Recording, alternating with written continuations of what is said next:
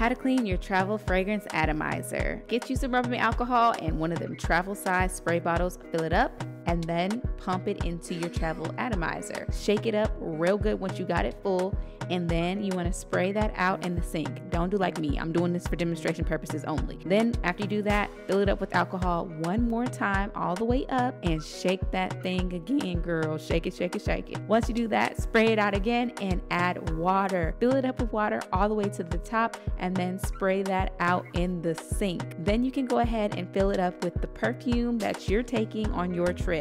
Okay, I travel all my perfumes that I select for my trip within these travel size atomizers, fill them up, and then I label them, and then I put them in a bag. That's it. Bag it up and you're good to go. Make sure you follow me for more content that helps you look good, smell good, and follow Jesus.